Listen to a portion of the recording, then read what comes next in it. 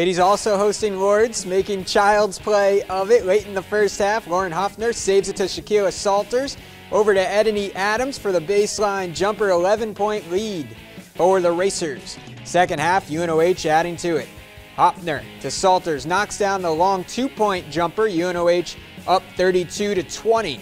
Then on the fast break, Hoffner dishes to Madison Coldren, lays it in. The lead is up to 14. More from the Racers.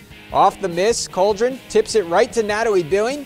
The Anagrad with the hoop, 37-20 UNOH. And on the next possession, Coldren out to Sammy Dervisevic, connects from behind the arc, 15 points for Dervisevic.